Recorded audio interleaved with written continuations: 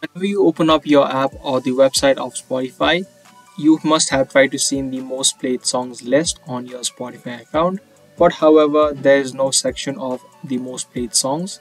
There are only sections such as your top mixes or your recent played songs and similar topics like this. Now, previously using the mobile app, whenever you try to add any song on a particular playlist, there was an option of your most played songs. But however, now that also has been removed.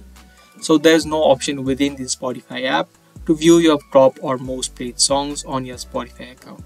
We're going to use a different website, which is called mytopspotify.io.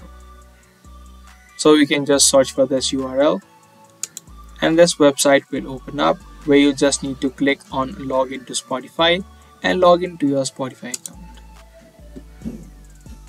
And once you are logged in, it's going to give you your most played songs, which is the top tracks, and also your top artists. You can also select the top 10 to top 50, and you can also select the date range. So this is a great website of viewing your most played songs as well as your most played artist. So that's the exact process of finding your top or most played songs on Spotify, which is not through the Spotify website and using a third-party website. So I hope you guys found this video helpful. If you did, be sure to let us know by giving this video a thumbs up.